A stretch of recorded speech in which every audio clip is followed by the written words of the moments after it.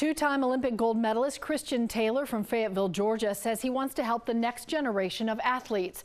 He's just started an initiative so athletes will have a greater voice and more influence over their sport. Christian is the reigning world and Olympic champ in triple jump.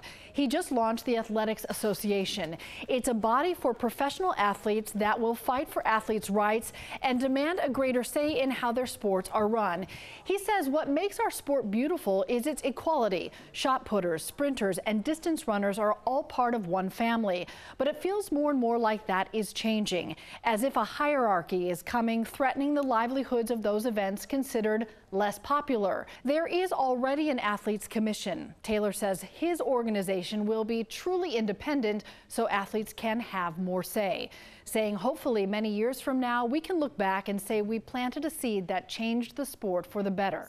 We are 203 days away from opening ceremony, and this week Tokyo's Olympic Stadium held its first major event, a soccer match.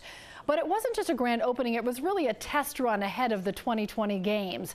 Fans at Japan's Emperor's Cup final were there to see the inside of the stadium for the first time. A few fans got lost on the way to the stadium, so the 2020 organizers say they're going to improve the signage before the Olympics.